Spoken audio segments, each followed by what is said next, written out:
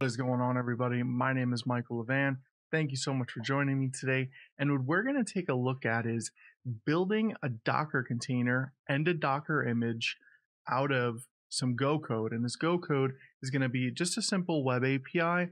But really what we want to focus on in this video is not the complexity of the code, but instead how to actually take a Go application that you can run locally, for example, package it up into a Docker image, create a container out of it, and then see that container run. So with that, let's go ahead and jump right into the demo.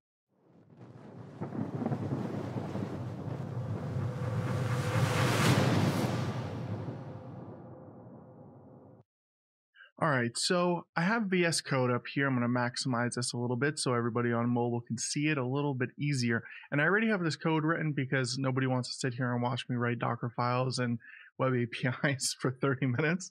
So instead, I got all this code here, and we're just going to go through it together.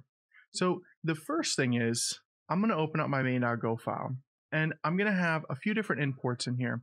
The first is going to be FMT, so I can print out. Then I'm going to have logs, so I can print out some logs. And then I'm going to use net HTTP. Now, there are a few different ways to make API calls in Go, but the net HTTP package is pretty much the standard, I would say. That's really like what I've seen a lot being used. So then I'm going to have my main function, and let's just kind of hold off on the main function for a little while. Let's get to the juicy stuff first. So the first function that we see here on line 13 is for the home page. And what it's going to do is it's going to pass in two arguments. One is going to be response, and then the other is going to be R.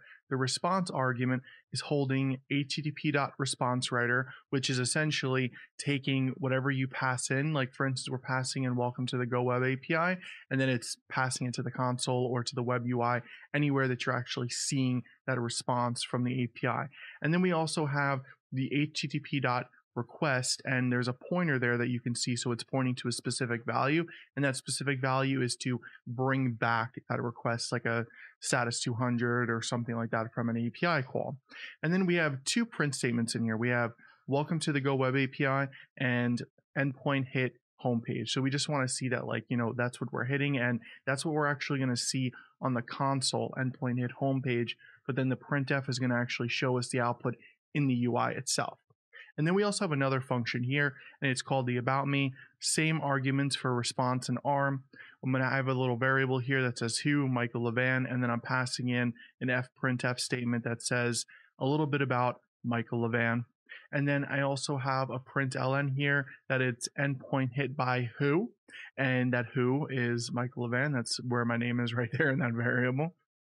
So that's what we're going to see if we do /about me. And then speaking of the slashes where you can get to like a specific page, let's go ahead and talk about those in the request function, or the request one function rather. So the request one function has two handles that it's handling for us. The one is the home page, which is just, the root, just slash that root page. And then the second one is going to be that /about me, where it can bring back a little bit about Michael Levan. And then we have a log fatal here, and within here we're going to have the HTTP package using the listen and serve function, and it's going to be listening on port 8080. So now we understand what our application is doing, so let's actually literally go ahead and run it. So I'm going to do ls here, I'm going to cd into main, and I'm going to do go run main.go. So this is going to start our API for us, our web API rather. I'm going to open up Edge here, zoom in, I'm going to go, actually, this is a good point. This actually popped up on my other monitor. This pops up where it's a security alert, where it's just essentially saying, at least on Windows, you're going to see this, where it's like, hey, do you want to allow this web API to run? Yep, we do want to allow it. I know what it is. So I'm going to type localhost 8080. Okay, and then if I go to about me, I can see a little bit about Michael Levan. Perfect. So we know that it works. We know that our application works successfully. Now let's actually containerize that application. So what I'm going to do is I'm going to open up my Docker file now. And within this Docker file, very, very short, we're using the golang latest image, and that's being pulled from Docker Hub. We have a run command. We're creating a build directory. That's where our application is going to sit and where we're going to call it from. And we also are going to set that as our working directory. Next, we're going to use that export go 111 module, and we're going to turn that as on so we can essentially pull down any version of a package that we want from GitHub. Then we're going to go get that package, and then we're going to cd into build, and we're going to git clone our repository. Now, I've had a few questions on this, like why am I doing it this way, for example. To be honest with you, the reason why is because I want to be able to pull the latest of my application. I don't want to build my application locally and then just use that version in this Docker image.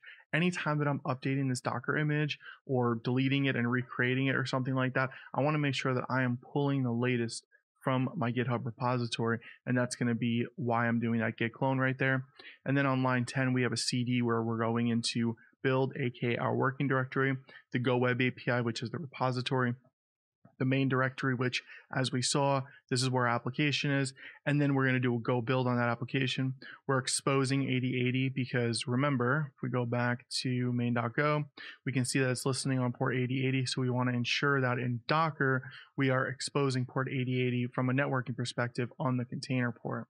So our entry point is going to be very, very straightforward. It's going to be, again, under build, Go Web API, main, and then main. That's going to be our application that's built, our executable that's built. So now what we can do is we can create this new Docker image. Now, in case you're not familiar with Docker too much and you're kind of just using this as a getting started, I did put in some instructions in here. So I'm literally going to copy and paste this. So you know it works, I know it works, and you know that you can follow this without watching this and listening to my voice the whole time. So I'm going to go here. I'm going to do, oop, that's weird. VS Code. Let's try that again. There we go.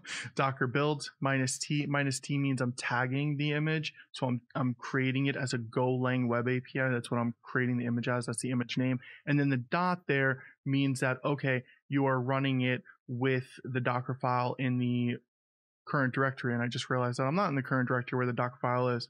So let's cd back up. There's my Docker file. So let's try to do that one more time.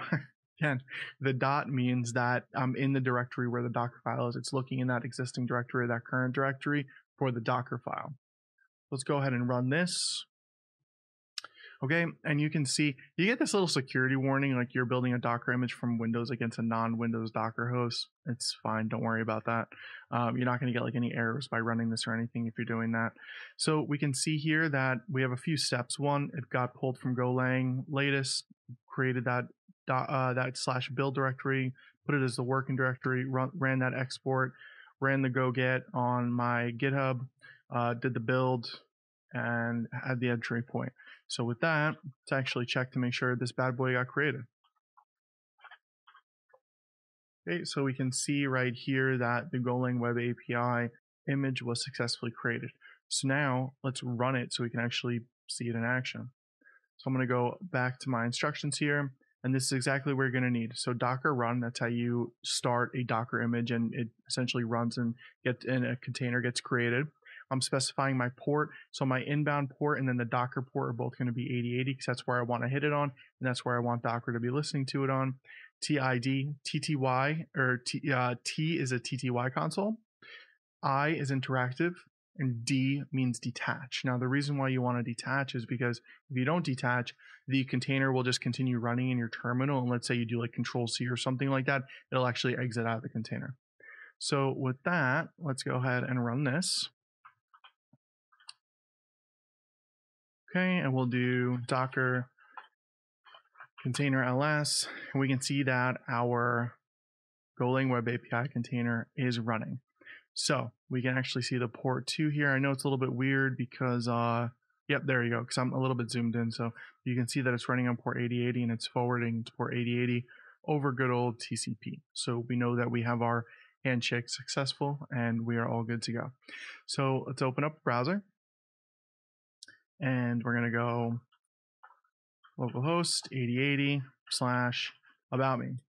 And boom, we can see that our container is running. We also know that I'm not faking this and running it locally like I did before because I'm not running the Go Web API locally anywhere. I don't have Go run or anything up, and I'm not, running it locally. We can see that I'm running it specifically in the container.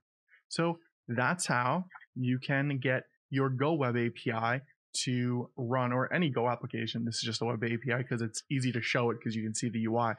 This is how you can do it. This is how you can take your Go application, package it into a Docker image, run that Docker image as a container, and then see it in action. And with that, thank you so much for watching. I really appreciate it, and we'll see you again next time.